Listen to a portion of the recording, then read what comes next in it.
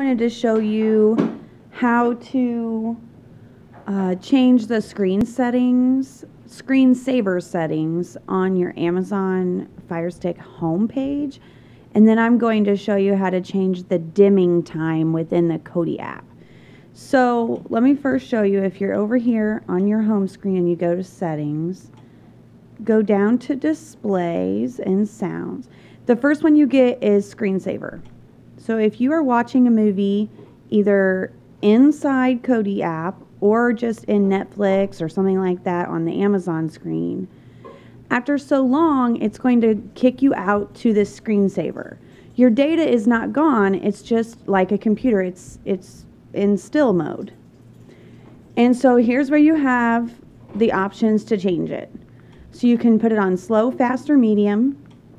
I have mine set on never, but you can. I think by default it's set on 5 minutes, so after it's been idle for 5 minutes it goes to Screensaver. But here's where you can change it. If you hit never, these rolling pictures for your Screensaver just won't come up. And then just hit your back button and go back out. So then let me show you when you're inside Kodi. I'm going to hit my home button. When you're inside Kodi, after you've let Kodi stay idle, it will then go not to a Screensaver, but it will go dim. And I'll show you how to fix that too. And after, like if you had your Amazon Fire Stick Screensaver set to 5 minutes, then after it went dim within Kodi, after 5 minutes, it would kick you out to the Amazon Screensaver. And if that happens, just push your up button on your round button here, hit up, and that will take the Screensaver away and put you right back to where you were. But if you hit the home button or the back button or this middle button, it will kick you out and it will kick you back to the Amazon homepage. Okay, so here's how you change the dimming within Kodi. Go over to System.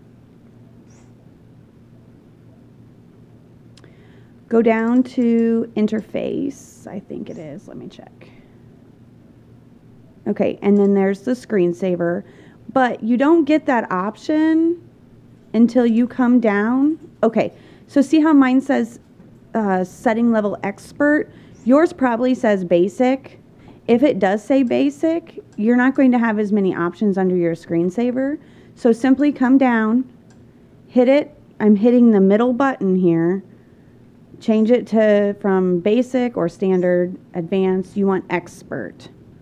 Okay, then go back up to your Screensaver. Go over, here's your Screensaver mode. So I have it set to dim, which means it's just going to dim out.